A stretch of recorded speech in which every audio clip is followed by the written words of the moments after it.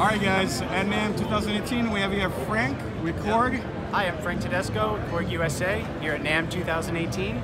We are looking at the Pa1000 and the Pa700. So these are the new arrangement keyboards that Korg has in offer for this year? Yes, they are.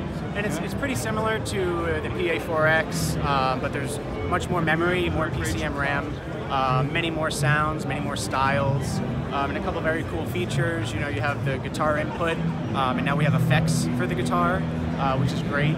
Built in, okay. Built in, So correct, yes, right on the internal, yes. Right.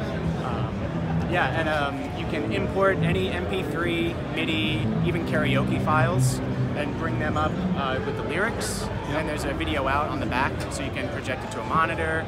And now we even have a vocal remover. So for any MP3 vocals, you can remove them. Would that be that DC Helicon part that I see over there? That's for the vocal? That's for the vocal, I believe. Yes. This is the Pa1000. Correct, Pa1000. Alright, looks really nice. Yeah, I love it. I like the color, different from you usually find. Yeah, I love it. I think it shines really well underneath the light, you know, and as opposed to the Pa700 with the buttons kind of have a matte finish. Okay. These have a bit of a shiny finish, so I just think it looks really neat under lighting. Yeah, it looks stunning, and a great display as well. For sure. Is it touch display? Yep, touch display. You can lift it if you'd like. That's a popping up. So that's a really useful. Yeah. And then just bring it back down. Fantastic. Yeah. And of course, can you load your own arrangements on this? Yeah. Your own patterns? Yep, you can load your own patterns. You can actually import any MIDI file and immediately convert it to a style and then customize it there.